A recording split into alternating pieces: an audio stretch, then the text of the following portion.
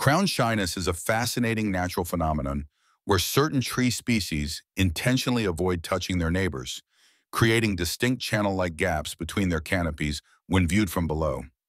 Scientists believe this behavior evolved as a form of protection, preventing the spread of harmful insects and diseases that could jump between touching branches.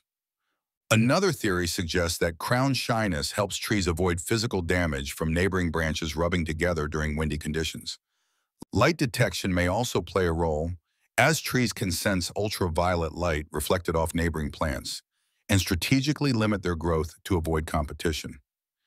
This phenomenon is most commonly observed in certain species like eucalyptus, oak, and maple trees, particularly in dense forest environments where competition for resources is high.